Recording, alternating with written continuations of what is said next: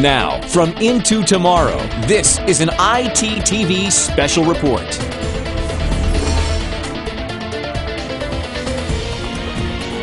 Our next guest provides new video game trailers, reviews, previews, all kinds of fun things, especially on upcoming title releases.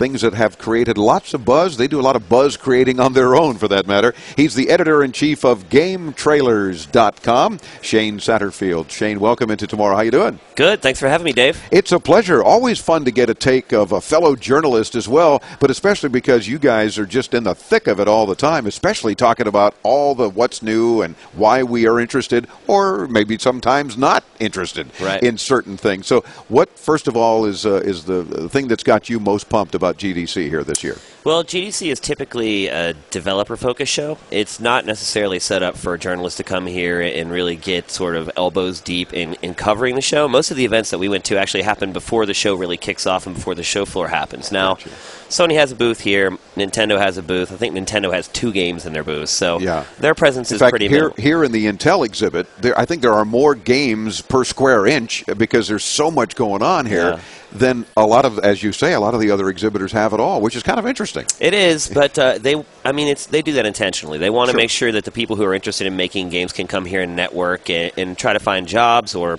try to find new technology they can use to make their games. So we totally get it. It's still really fun for me. It's one of my favorite events to come and cover because there are so many developers here, and it's not formal. Everyone's just kind of walking around. You can rub elbows with the guys that make some of the games that you really love. So I enjoy GDC a lot. And the fact, of course, it's not open to the public, so it really is only professionals involved and us journalist types that are here to cover what's going on. You mentioned PlayStation with only a couple of games. One of them, of course, their Move. And the whole idea of doing this, holding this controller with sort of a light-up ping-pong ball at the end, for lack of a better way to describe it. Do you see a future there? Is this something that's going to be interesting or ho-hum? How are you looking at it? They had shown the technology at a couple trade shows before this, so this wasn't the first time we got to look at it. It was the first time we got to actually play games using it. So there was a lot of anticipation build up to this reveal here at GDC. They had a big press conference on Wednesday night. I think probably the overall impression of most of the journalists leaving that press conference was that they were maybe a little disappointed. After we saw what they have in store, it's hard to find a competitive advantage they have over the Wii. I think everyone's sort of looking for, okay, we know what the Wii does. Now these guys are coming into the game really late. What are they going to do that's going to sort of one-up the Wii? And we didn't really see a whole lot of that from the Move. So you don't see the Move as moving in a one-up scenario? No. We're kind of disappointed in that. It has, the Wii's been out for several years now. These guys have had plenty of time to create technology that should be able to trump the Wii. I think it also shows the foresight that Nintendo had. When they created their product. Midstream with the Wii, they added an attachment called the Motion Plus, which gave the Wii remote full 3D tracking. So it could track one-to-one. It wasn't like that when it first came out.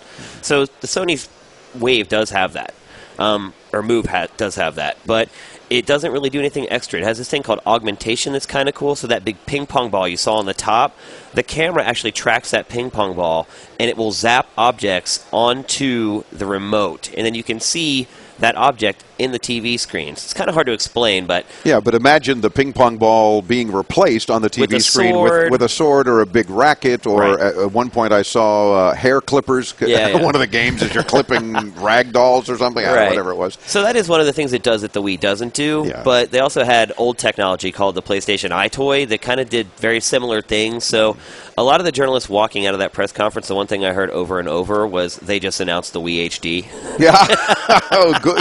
Good analogy, though. Yeah, I mean, because it basically does the same thing the Wii does, but obviously the PlayStation 3 hardware is a lot more powerful. So you'll get better visuals with the PS3, but at this point in the game, I think it may be a little too late. I think they need something that really sort of trumps Nintendo's technology more than it does. Do you see Nintendo even being able to trump themselves, a la sort of the Project Natal sort of thing, using the human body as the interface, not holding a device? Do you see that happening? Well, Nintendo always surprises. One thing I've always learned in this industry over 13 years of covering video games is when you count Nintendo out, that's when they always deliver. They they had probably 8 years of a downturn. They show up with the DS. Everyone's like, oh, I don't know if that's going to work or not. Everybody plays it. It's the best-selling console ever. Just kept growing. We heard about the Wii. No one liked the name. Everyone's like, oh, motion controls. I like using a controller. Well, again, they proved everybody wrong. The Wii is a runaway success. It's destroying the PlayStation 3 and the Xbox 360. So one thing I've learned is to never count Nintendo out. Okay, so the plot thickens. Yes, stay tuned, as we like to say in radio, right? Yeah. What's the must-see trailer of all that you've got available at computergametrailers.com that we've just got to make sure to catch? Well, last night a trailer for Deus Ex 3 came out. The first Deus Ex is a legendary game in the industry. It was created by Warren Spector. He's one of the luminaries of our industry. The second one wasn't that great. It was sort of taken out of his hands. Now the third one, everybody has high hopes for it. So if there was one piece of media that was released at the show, it's definitely Deus Ex 3. So go to GameTrailers.com and check it out. Absolutely, we will, and our audience hopefully will as well. And in a couple of seconds, where do you see this whole gaming industry headed into tomorrow? What has you pumped? Well, I think the future is removing the interface. Got it. I mean, that's really what I think where the industry is headed as a whole. I think we're seeing it now with Sony and Microsoft jumping on the bandwagon. As someone who's been playing games my whole life, I don't want to see the interface completely taken away. We need it for fighting games and things like that. And there is something to be said for sitting on the couch and enjoying a video game.